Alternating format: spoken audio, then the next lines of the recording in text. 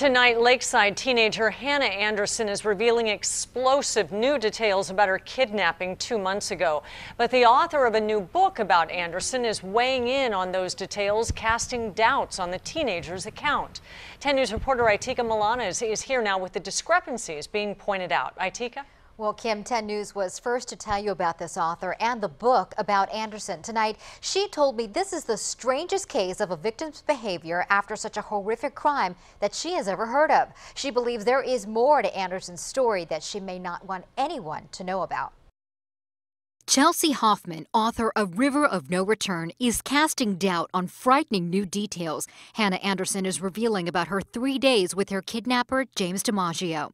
She said, quote, "He handcuffed me and zip-tied my feet and then sat me down on the couch and told me what his plan was." But Hoffman clearly remembers Anderson saying that DiMaggio never took her into his home. She alluded to the idea that she didn't remember at any point getting in the car. She didn't remember what happened. The 16-year-old also claims DiMaggio forced her to play Russian roulette, saying, "And when it was my turn, I started crying and was freaking out. And he said, 'Do you want to play?' And I said no, and I started crying. And then he's like, 'Okay,' and he stopped." He supposedly had a rifle. There's been no mention of him having a handgun, anything of that sort.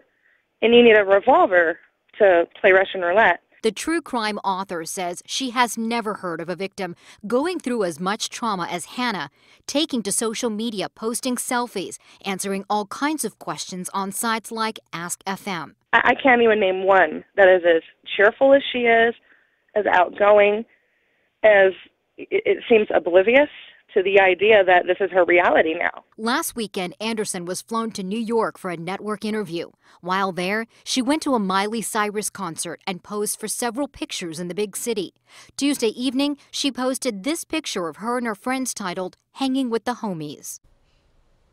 Today, the coroner in Idaho released DiMaggio's autopsy report, which showed he died of 6 gunshots, all fired by FBI agents. Also today, this would have been little Ethan's 9th birthday. Itika Milana, 10 News.